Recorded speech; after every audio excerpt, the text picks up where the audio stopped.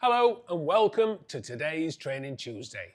I'm Andy Gregory and I'm here to take you through the maximum amount of white flue that's acceptable to be shown.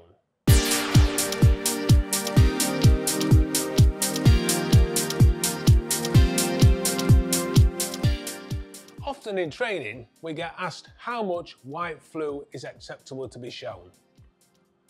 Our flue guide tells us that 100 millimeters is the maximum length to be shown.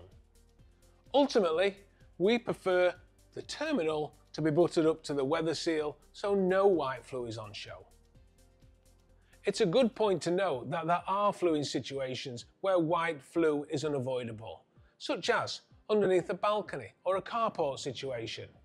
Please refer to our flue guide for further details. I hope today's Training Tuesday has made you more aware of the maximum amount of white flue on show. For further details, contact your local area sales manager or visit baxi.co.uk/training.